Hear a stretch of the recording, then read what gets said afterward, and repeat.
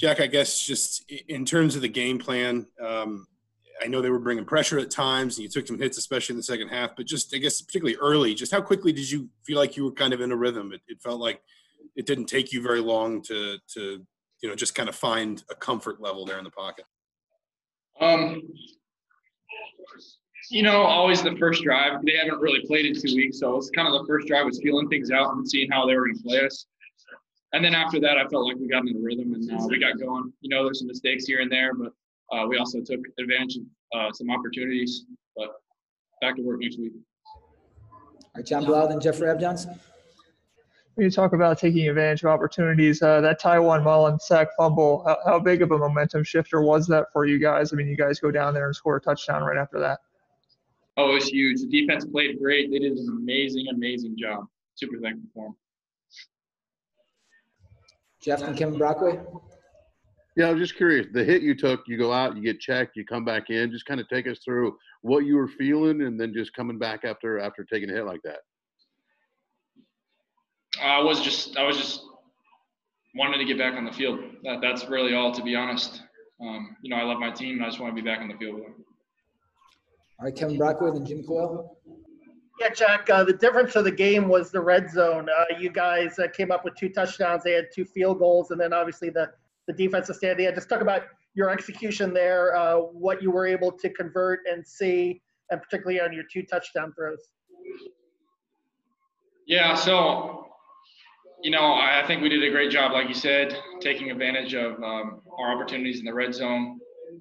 We executed the plays. I'm not going to go too far in detail about the plays, but we executed the plays, did a great job doing that.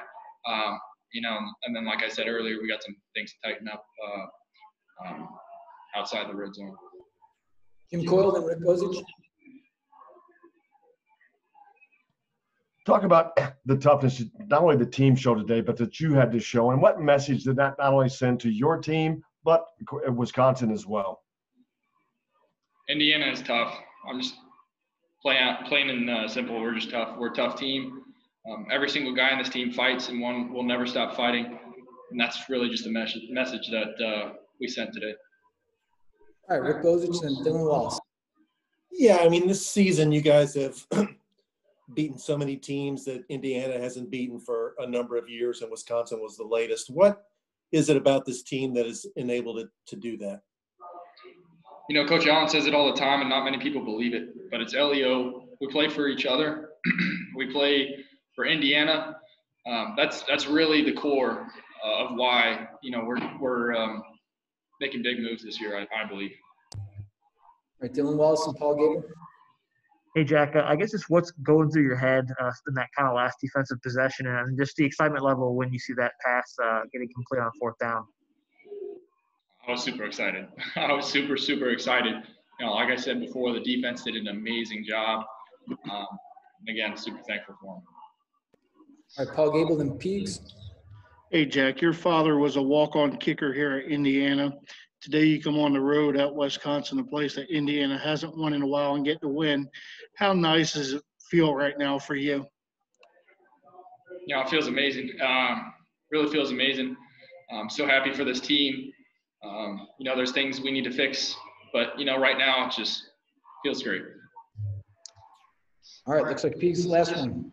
Jack, you ran it several times in short yardage. Is that something that you saw? What happened on the one fumble on the short yardage?